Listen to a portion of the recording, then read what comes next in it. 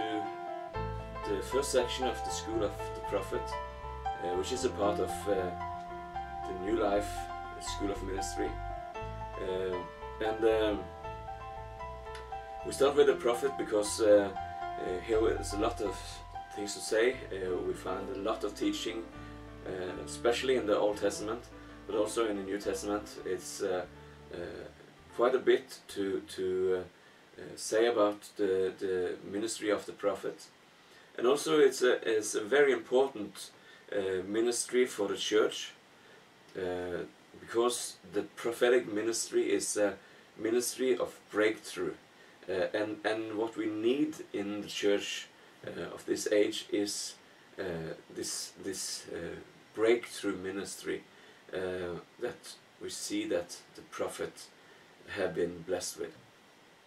So therefore we start with the prophet, and also it's because I myself have quite a bit of experience from the prophetic ministry, because before I entered into my calling as apostle, I have functioned for at least 12 years in a more prophetic ministry. So I have quite a bit of experience in this, and also have been written a book about the prophetic ministry, and also I'm writing 2 new ones. So there's a lot of teaching here to give you.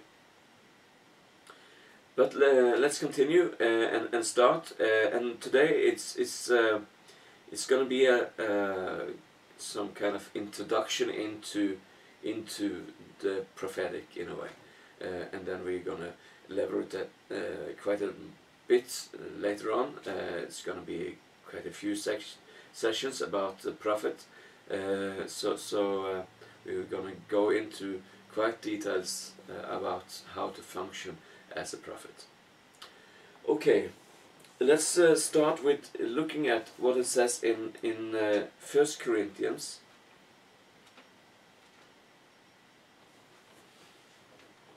And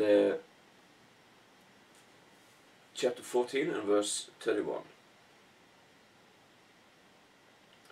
There it says, "For you can all prophesy one by one, that all may learn and all may be encouraged. For you can all prophesy one by one." And let's also go to Acts chapter 2.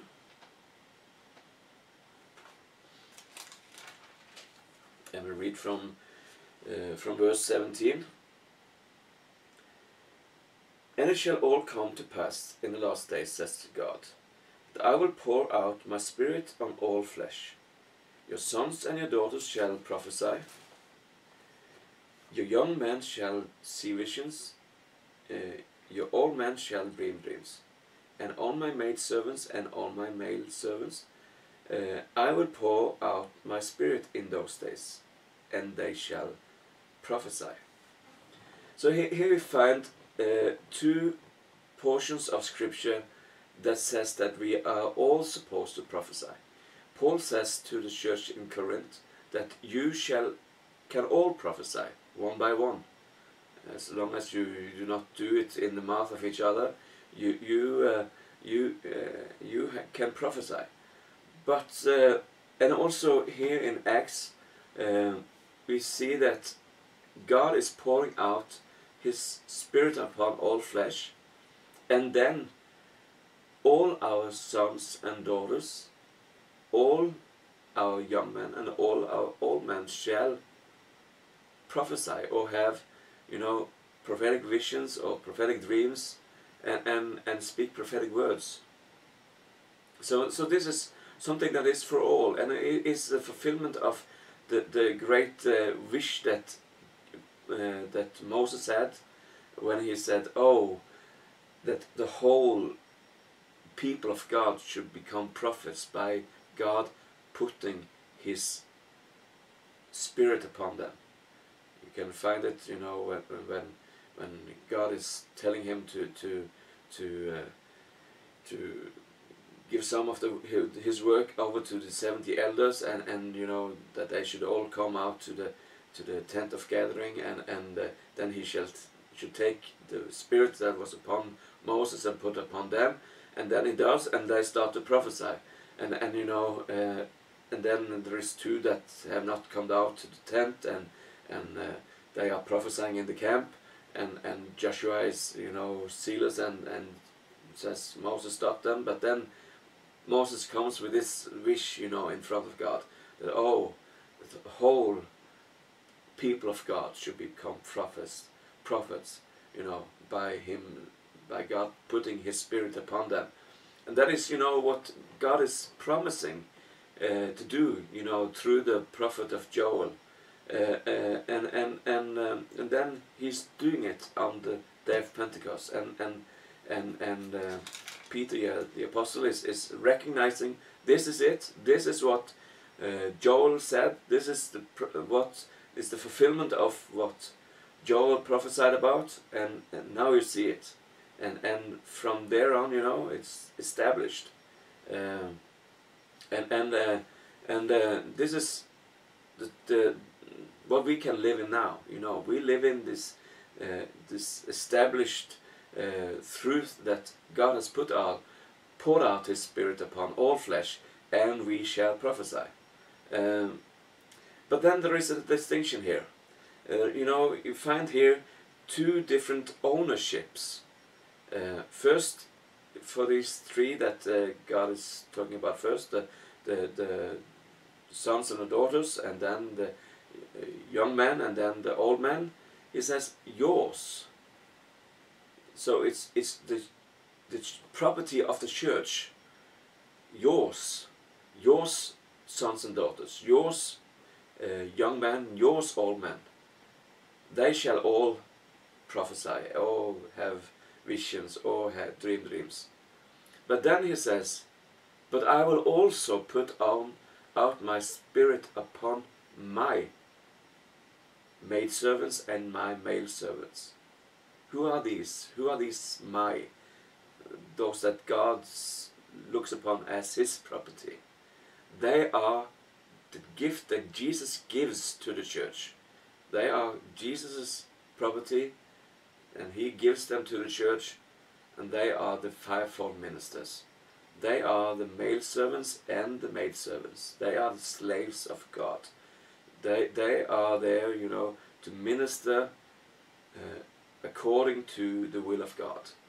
And he says, I will put on my spirit upon them also, and they shall prophesy. But here it is not talking about, you know, the first and foremost the spiritual gift of prophecy, which you find in 1 Corinthians, you know, described. No, it is the ministry gift of the prophet that we talk about here. Both are prophesying, you know, both through the spiritual gift and through the ministry gift. You're prophesying, but it's something to prophesy, and it's another thing to be a prophet. It's like, you know, with a fish, you do not become a fish by swimming in water. I don't know if you have tried, but you will soon realize that you are not a fish, even though you are swimming in water. And that is also how it is with to be a prophet. You do not become a prophet by prophesying. Of course, a prophet is prophesying, but the distinction here is the calling. Are you called to become a prophet? Then you can become a prophet. You do not become a prophet by prophesying. All God's people are supposed to prophesy, but some are made prophets. And of course, you can find that in Ephesians 4:11. We can just quickly read there.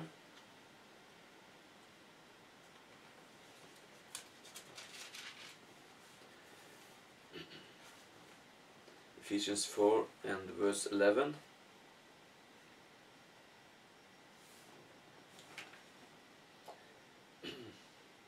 And he himself gave some to be apostles, some prophets, some evangelists, and some pastors and teachers. Some, not all. So Paul said to the Corinthians, you can all prophesy, but then he says here, some are made into prophets. So this is a distinction.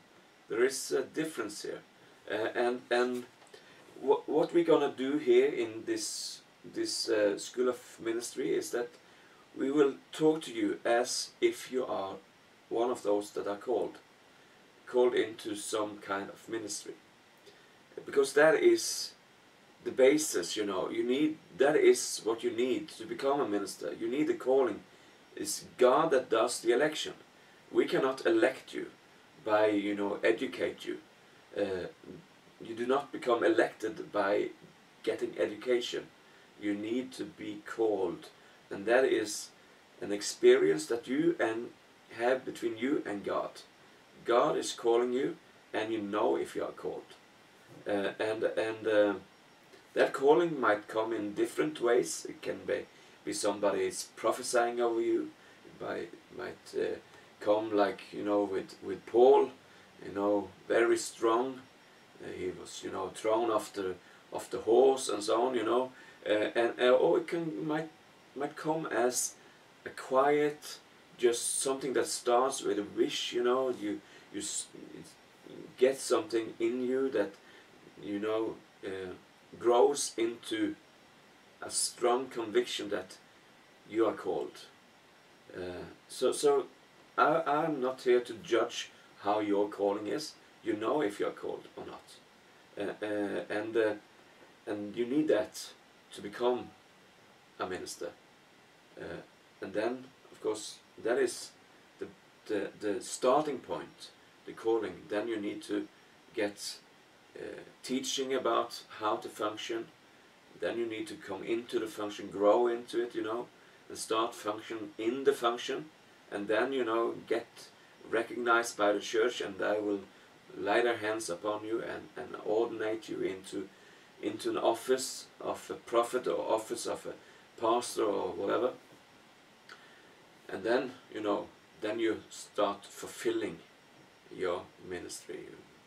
So it's a long road here, and we cannot help you with the whole road. We can give you some tools, some principles, and of course some from our experience, that can help you.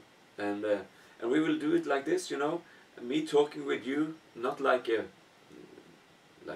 preaching from the pulpit, but more like me talking to you, minister to minister, in this like slow beat kind of way.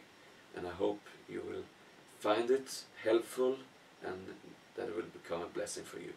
But let's continue with the teaching for today, and let's go to 2 Peter.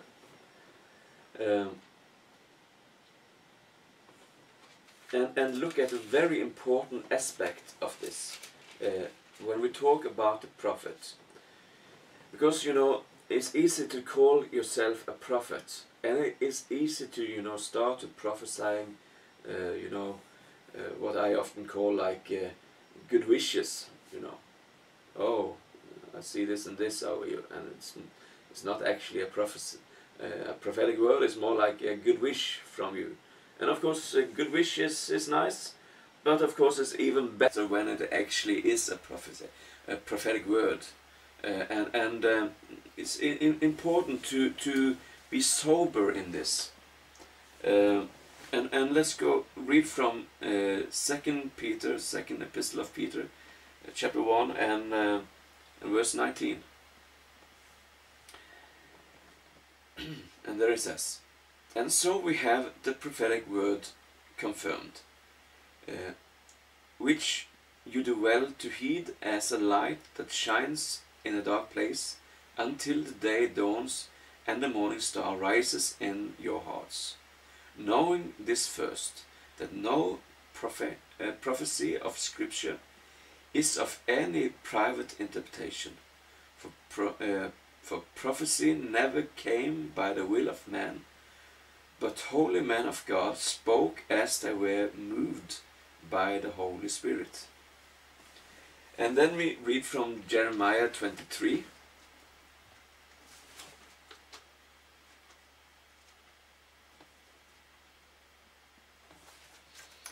And we read first verse 9 there.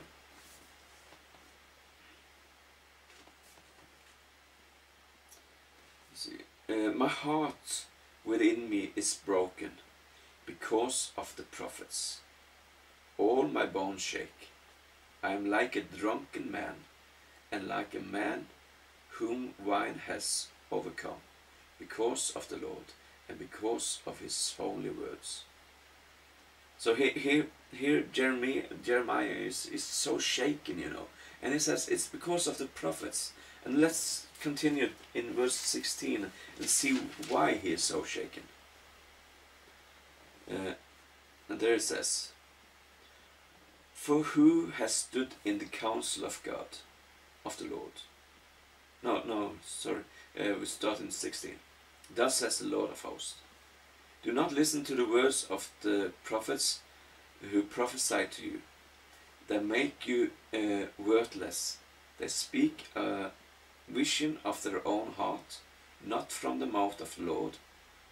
They continue to say to those who despise me, the Lord has said, you shall have peace.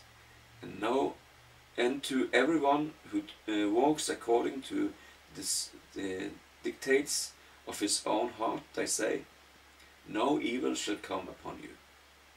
For who has stood in the counsel of the Lord, and has perceived and heard his word?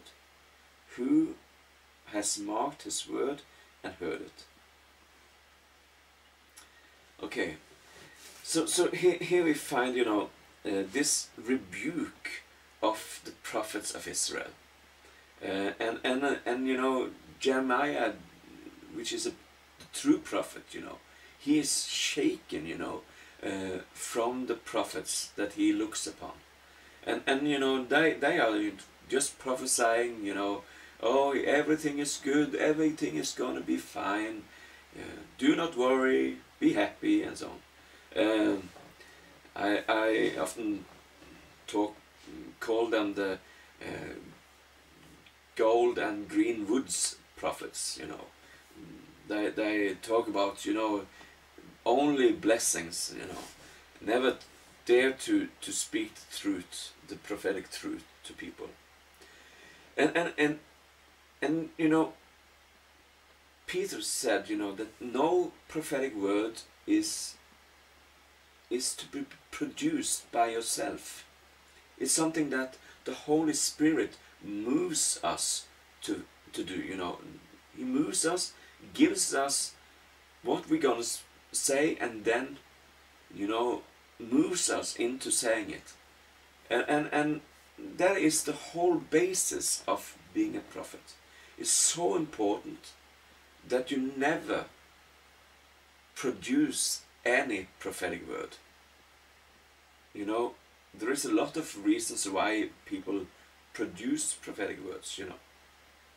They think that maybe, you know, by giving a prophetic word they can become something, you know, that they can grow in people's eyes, and, you know, whatever. And of course, these things are easy to fall into, and there's a lot of examples from the Bible of prophets that have fallen into this trap, you know.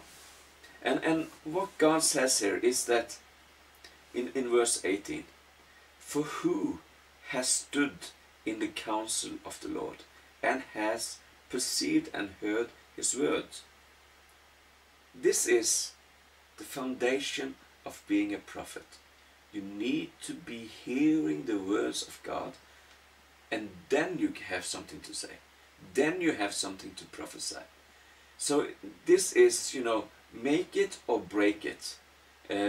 Here you become a prophet, or you fall as a prophet. You become a false prophet.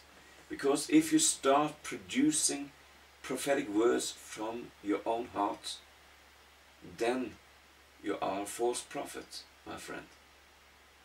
So you need to start stay in the counsel of God. And what does that mean? It means to take the time. It means to take the time to stand and just listen. Listening to God. Stay in His presence. And then, if He doesn't speak to you, you still stand there. If you have a preaching that you need to, prepare for, and you want the prophetic word and so on, God is not moved by our needs. He is moved by His own timetable. So it's so important to let Him speak when He wants. But then when He speaks, you better listen. You have to listen and be ready to give it to those that He speaks to. So this is so important. This is the most important lection that I can give you about the prophetic ministry. And I will repeat this so many times and in so many forms, because this is to be a prophet or not to be a prophet. To be able to hear from God. It's not something that you produce from your own heart, from whatever you see, It's so easy, to fall in the trap that, or you see something in the natural, and then you start, to prophesy into that. You should never do that. Only prophesy when you hear a word from the Lord. Okay.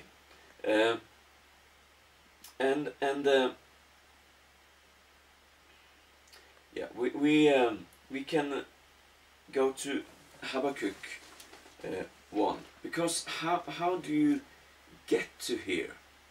Because it's easy to say that you should only speak when you hear, but you need also to know how to hear. And the first clue was what we said about the counsel of God. And that it has to do with you taking the time. You taking the time to stand in the counsel of God. And as a prophet, God has connected His will to the ministry of the prophet. He doesn't do anything without first telling the prophets. So he will speak, because God wants to do things, and He is busy, with doing stuff in your country, in your life, in your church, in whatever. And He says, I will not do anything before I tell it to my servants, the prophets. And that is it's God's words. He has not changed it. He has not come with a new verse that says, by the way, you can take away what I said to Amos. It doesn't apply anymore. There's no verse that says that. So this is how it is still. So He has connected His will to the ministry of the prophet. And therefore it's so important that we have prophets that stands there and listen to the Holy Spirit, stands in the counsel of God, so that they can prophesy out the will of God. And then the apostle comes and takes that in the Spirit, but first a prophet have to prophesy it, because God is not sharing his glory with any man. So therefore He says in front of what He does, what He wants to do, so that nobody can say that, oh, this is what I did. No, God has already said that how He wants to do it, and then He does it. So, and then He gets all the glory. Okay, let's read here in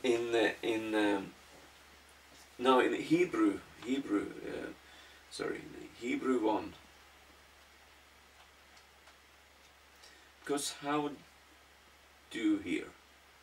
I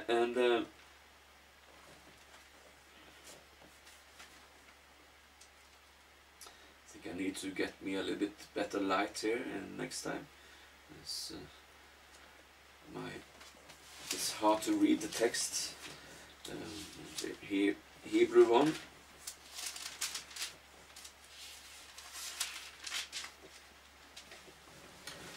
verse 1. There it says, God who at various times and in various ways spoke in time past to the fathers by the prophets. Okay, here it says, God who at various times and in various ways spoke in time past to the fathers by the prophets. So there is various ways that God speaks to us. And of course we read in Acts 2 about 3 ways. For instance, we read that your sons and your daughters shall prophesy. That is through the spiritual gift of prophecy, which is an instant prophetic word in a way. It's like, you know, the Holy Spirit comes upon you and gives you a word that you prophesy there and then, and you know, you feel the heartbeat, and you feel you know, the urge of the Holy Spirit so that you should prophesy something. That is one way. The next way is visions, which we read about. You know, your young man shall see visions, and here there is different kind of visions. There is this kind of open vision, where you see with your eyes, and you might see, for instance, an angel, or maybe Jesus comes to you and speak with you, or you see something in the nature, and you hear something. That is an open vision. Or we have these closed visions, which is when we see with our heart's eye, the eye in our heart, and you know, we doesn't see with our natural eyes, but we see pictures in our spirit, and both these are visions, and so a way that God speaks to us. And then we have the old man shall dream dreams, and that is of course what you do when you sleep. You have dreams, and God speaks through them. And of course not every dream is from God, but some are from God, and we're gonna you know, give you some teaching about dreams from God and how to interpret them and so on, but that will be a later section.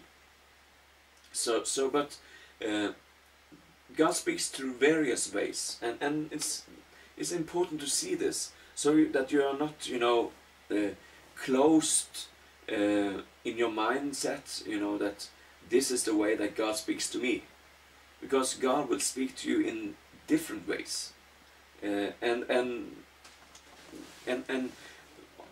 most often probably through the still inner voice. You know, the Holy Spirit is speaking in your spirit in this still and soft way, and then you have to listen to it and you know, get what he speaks about in your spirit. But then it might also, you know, be a strong way, and I have had some very strong ways that God has been speaking to me. For instance, once I drove a bus in a former work I had when I was 25 years ago, or something like that. So it is approximately 25 years ago now. So, but then while I was driving, suddenly I got this what is called not a rapture, but you know, you get caught up in the spirit in a way. It's like when God is taking all your senses and He shows you a vision, and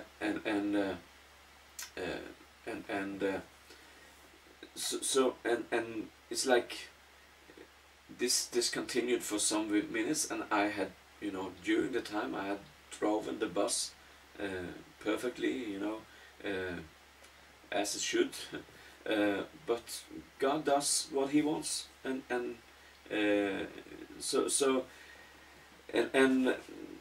it's important to you know, be open for what the Holy Spirit will do in your life, and not you know try to confine him into your small box.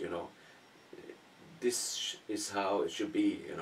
So it's important to be open for how God is speaking to you, because He will use His whole toolbox. He is not just using the one that you are used to. No, he will take His whole register of revelatory instruments, in a way, to speak to you, and you need to be able to listen in all the ways that He is speaking to you. Okay, and let's go to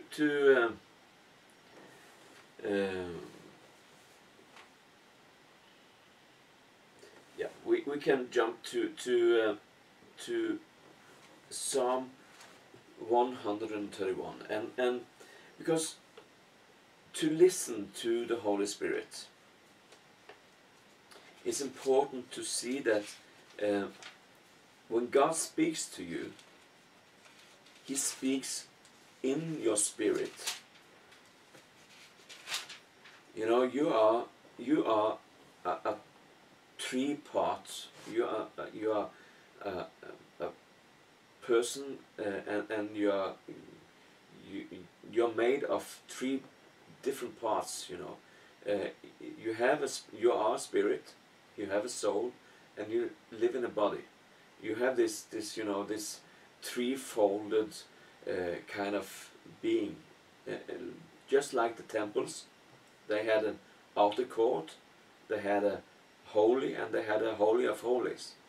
And that's also how you are. You are a temple for the Holy Spirit, and you also have these three parts. You have the outer court in your life, is the flesh, your body, and then you have the holy, which is your soul, and then you have the holy of holies, which is your spirit.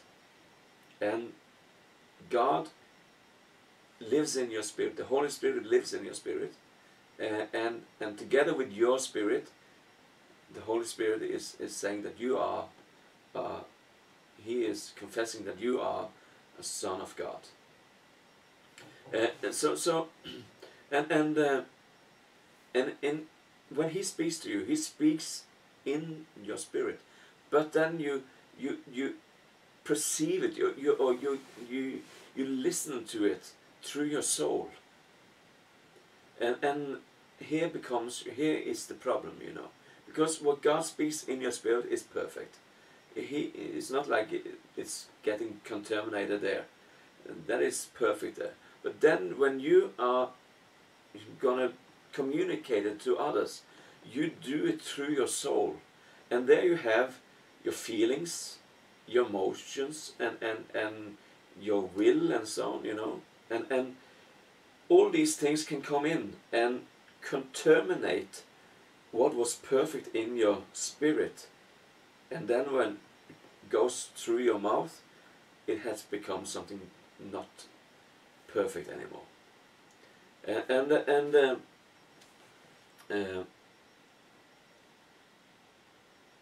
Let just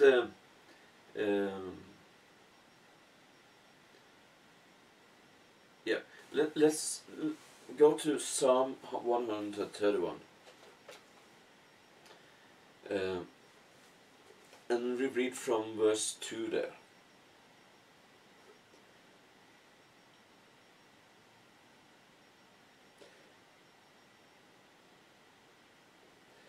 Surely I have calmed and quieted my soul, like a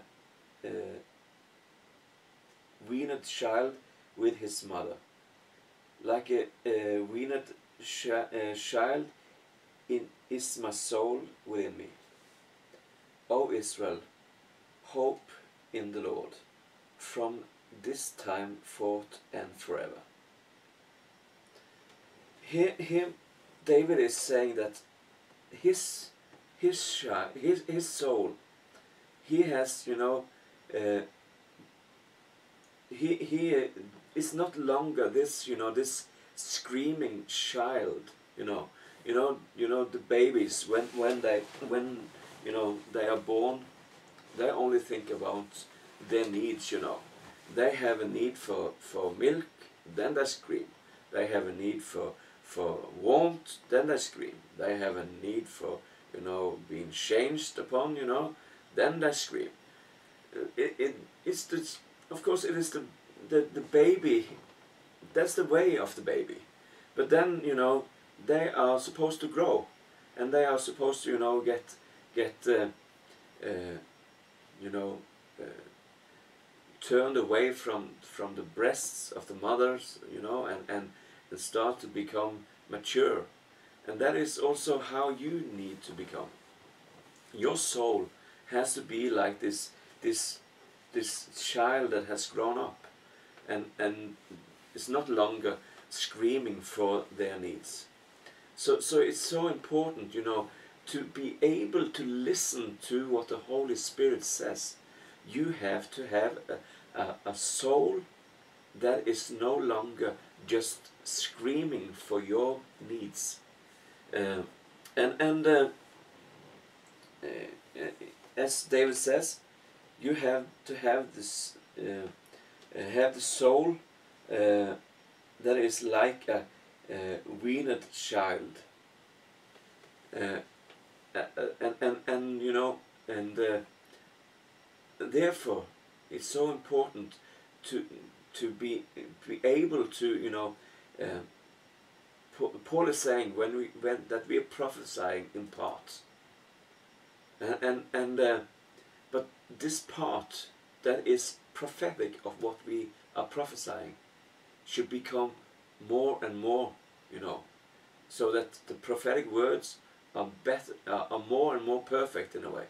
It's, the percentage of what is from God should be more and more, and less of us. But still, you know, when the prophetic word is going through our soul, it gets contaminated with words from us, you know. But as long as you have a soul that is not like this screaming child, you know, then God can, you know, get through your soul in a much better way with His prophetic words. Because if your soul is a childish soul, you will have, you know, you will prophesy in part, and you will prophesy as a child, and we need to prophesy as grown men, and we need to grow up, you know, in the prophetic, mature in the prophetic, so that all that God has can come out in a good way. And so the first part, how to hear the voice of the Lord. You need to mature in your spirit. You need to put aside your needs and start to just, you know, in your prayer life. In Matthew 7 and verse 7 it says, pray and it shall be given to you. Seek and you shall find, and knock and it shall be opened for you. And you know, in your prayer life, the first, you know, world of the prayer life is, you know, pray and it shall be given to you. That is, you know, when you have your needs and you pray about your needs, and God is there to answer your needs. But then, you know, you need to come to the next level, which is to seek. Seek and you shall find. And that is when you seek the Lord, seek the Holy Spirit, seek the presence of God, and there He can start speaking to you. Then you have put aside your needs, put aside the things that your you know, fleshly needs, and the things that your soul is screaming for, because they will, you know, these things will hinder you from listening to the Holy Spirit. If you have this big need that is screaming, you know, all the time in your life, then that is the only thing that you will hear. Therefore you need to have this the soul that has grown up, that it's no longer just no longer are just occupied with your needs, you know, but are instead, you know, having the focus up to the Lord, you know, and listening to Him. So therefore, that is the first step. You need to have this mature soul. And then let's go to Habakkuk 2.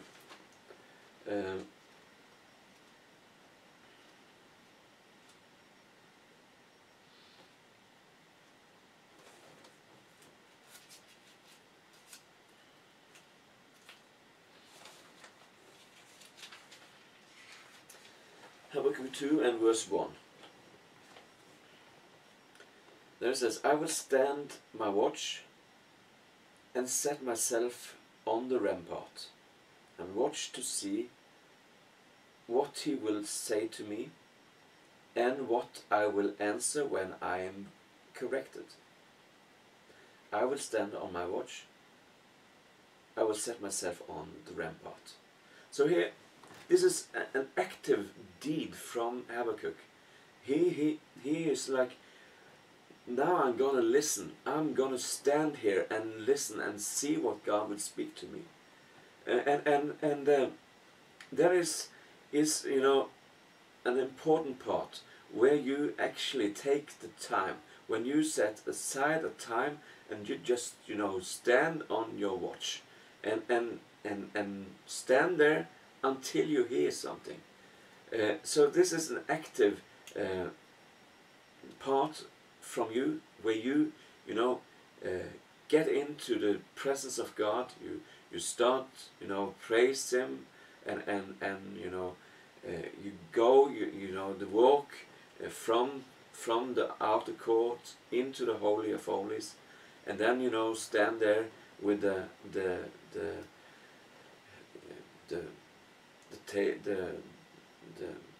table of incense, you know, where you are praising. Your praise is incense, you know, that goes up to the Lord, and then you are standing between the lampstand and the table with the breads, and there is the point of revelation.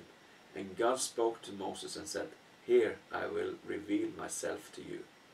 In front of that, and so this is a place of revelation, and that is something that you can move into, both in your prayer life, as I spoke about, you know, when you go from just pray for your needs and then you start to seek Him, or you can do it in praise and worship, because, you know, there is a walk that you know, enter through your gates with praise, and you into your court with thanksgiving, and then you get into your holy place.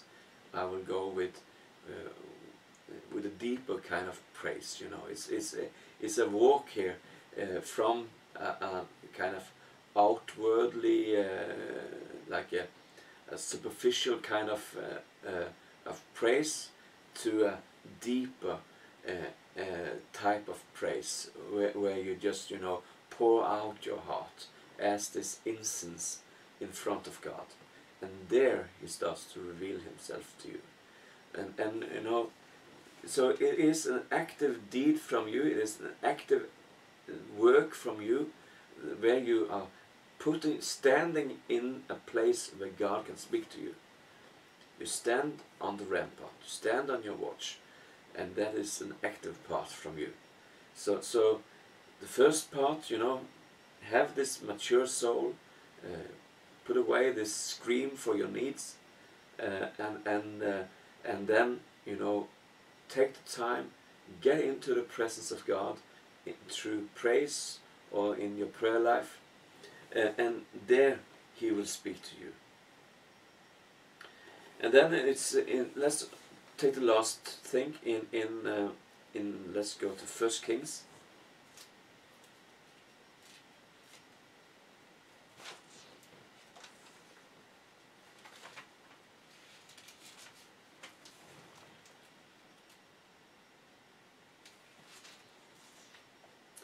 First Kings and chapter 19.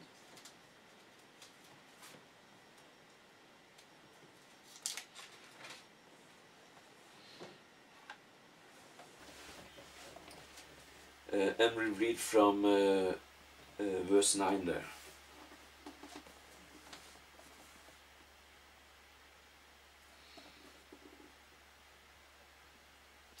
And there he went into a cave, and spent the night in the place, and behold, the word of the Lord came to him. And he said to him, What are you doing here, Elijah? So he said, I have been very zealous for the Lord God of hosts. For the children of Israel have forsaken your covenant, torn down your altars, and killed your prophets with a sword. I alone am left, and they seek to take my life. Then he said, Go out and stand on the mountain before the Lord. And behold, the Lord passed by, and a great and strong wind tore into the mountains and broke the rocks in pieces before the Lord. But the Lord was not in the wind. And after the wind, an earthquake, but the Lord was not in the earthquake. And after the earthquake, a fire, but the Lord was not in the fire. And after the fire, a still small voice. So it was, when Elijah heard it, that he wrapped his face in his mantle and went out and stood in the entrance of the cave. Suddenly a voice came to him and said, What are you doing here, Elijah? Okay, this is a very, very important and interesting part, and we can also read verse 18 here. And he said, I have been very zealous for the Lord God of hosts, because the children of Israel have forsaken your covenant, torn down your altars, and killed your prophets with the sword. I alone am left, and I have seek to take my life. Then the Lord said to him, Go, return to your on your way to the wilderness of Damascus, and when you arrive, anoint Hazael as king of Syria. Also you shall appoint Jehu the son of Nishri as king of Israel, and Elisha the son of Shaphat of Abel Mahola you shall anoint as prophet in your place. It shall be that whoever escapes the sword of Hazael, Jehu will kill, and whoever escapes the sword of Jehu, Elisha will kill. Yet I have reserved 7,000 in Israel, and all whose knees have not bowed to Baal, and every mount that has not kissed him. So here we see Elijah.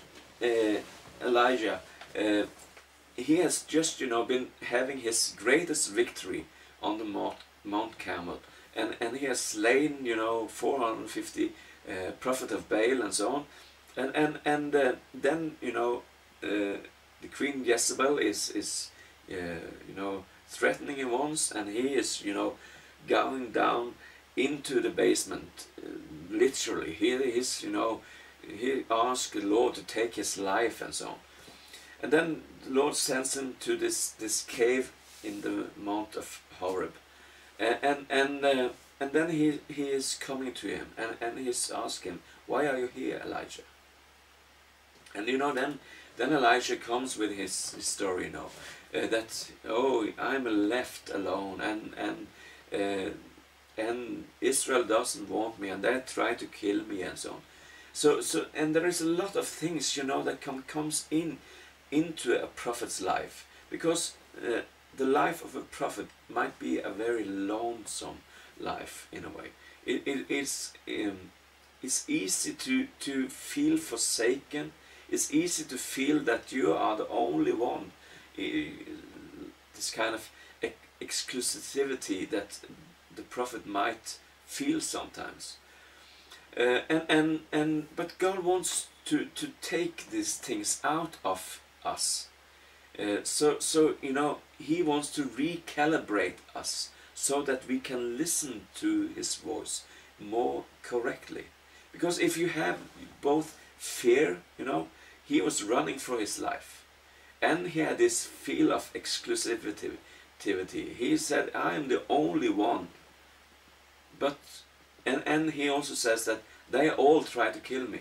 So he has, you know, fear, exclusivity, and this feeling of forsaken in himself. And all these three can contaminate how you listen to the Lord. So it's important to let the Lord deal with your soul, deal with the things that is in your soul. You are not the only one. You are not exclusive. You are part of a great church. You are part of a great family of God, where there is a lot of prophets. And so you are not alone. And it's important that you see this, so that you do not get this kind of, you know, I am the only one that listens to the Lord kind of syndrome. Because then you are useless. You are there to work together with 5 types of ministers in a church that is of people that is prophetic. So they all can listen and they can all prophesy. But you are a prophet and shall function as a prophet, but not this exclusive kind of type of prophet. And of course, fear is something that you need to get rid of, and also this feeling of being forsaken. God is dealing with it in Elijah here. He says, you are not alone. I have 7,000 here. 7,000 that has not bowed their knees to Baal. So it's so important to see this. And God wants to, you know, tune us into his channel.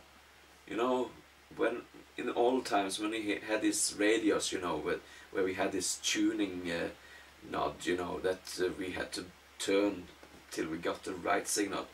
Because until we were straight on the station, you know, it was like we could almost hear what they said, but there was so much noise, so much, you know, things, you know, until we had fine-tuned us into what the right station. And that is also how you have to do. You have to fine-tune yourself, and that is what God here does. He, you know, he goes in front of him, first in this, you know, great wind and the earthquake and then the fire, but God was not in neither of these. But then, you know, in this still small voice. And then, you know, Elijah, he recognized it, and then he went out and God could speak to him. So and it's so important to, you know, to let God recalibrate us, to fine-tune us, so that we listen to what God says. And how he does it is to you getting rid of the fear, your exclusivity, and your forsakenness.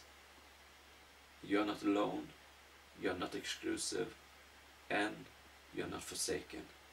God is with you, and your church love you, and they will love you when you come into the full function. All these other things will just make you weird, will